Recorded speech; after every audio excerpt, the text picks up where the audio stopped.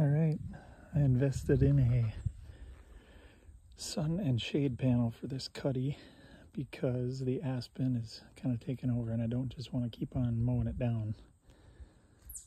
And it's too good a spot here. You see, this is a lot of you guys that follow the channel or the Facebook or Instagram or whatever, you've seen this spot before. That's one of my hangman noose licking branches there. Just got a clumped together grapevine, and then this switch really makes a hard pinch right here. See that? So they come right here, and that's why I put that right in the corner.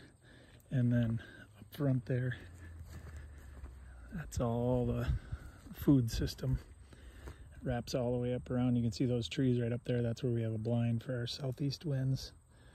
And they really just love it down here in this corner. This is where they come around the corner the earliest in the day. So that is why we got to watch it.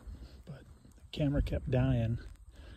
And the only other way to do this is to wait until leaf drop and then put up your solar panel, or just go to batteries. And I don't want to go to batteries because I've just had too many issues with batteries melting in the camera and just totally ruining it. So I like to go full solar if we can and just stay out of the battery purchasing business, and that's where we're going.